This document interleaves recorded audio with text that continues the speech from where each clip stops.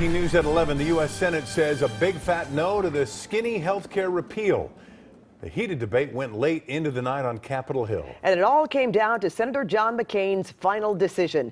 CBS 2 political reporter Dave Bryan is live in the newsroom with this dramatic showdown. Dave. Pat and Rick, it was a lot of drama tonight. No question about that. Republican Senator John McCain voting no on this measure.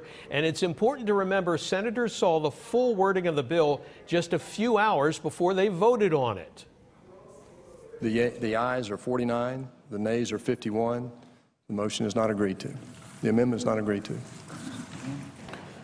So, Mr. President, this is, clearly a disappointing moment. From skyrocketing costs to plummeting choices and collapsing markets, our constituents have suffered through an awful lot under Obamacare. We thought they deserved better. It's time to turn the page. I would say to my dear friend, the Majority Leader, we are not celebrating. We are relieved that millions and millions of people who would have been so drastically hurt by the three proposals put forward will at least retain their health care.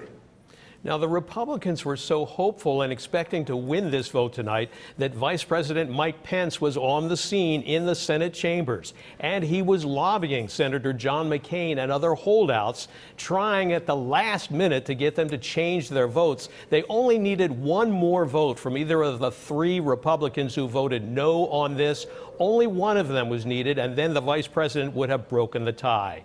Now, the debate went on for hours tonight on the Senate floor. The measure was very controversial because it would have made really significant changes. It would have repealed the individual mandate and many of the other pieces of the Obamacare Affordable Care Act. Now, insurance for at least 8 years would have been a problem, and without those mandates, the prediction was for 20% increases in costs during those 8 years. The Congressional Budget Office said that would have cost 16 million people their insurance over the next 10 years. But now it's back to the drawing board for the Republicans. Rick, Pat, back to you. All right.